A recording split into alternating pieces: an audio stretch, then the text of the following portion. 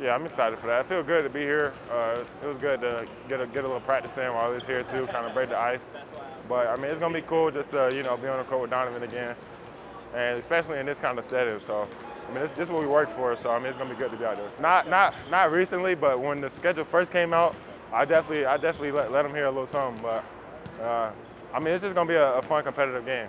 I'm ready to see how it goes. Yeah, for sure. I feel like our team's really on the uphill right now. I mean, we had a good practice today. Had a great showing, or a great last showing in sack. So, I feel like we got a lot of momentum coming into Vegas right now. So, we just want to go out there and try and win games. Kind of, just keep playmaking, trying to, kind of run the offense as much as I can a little bit.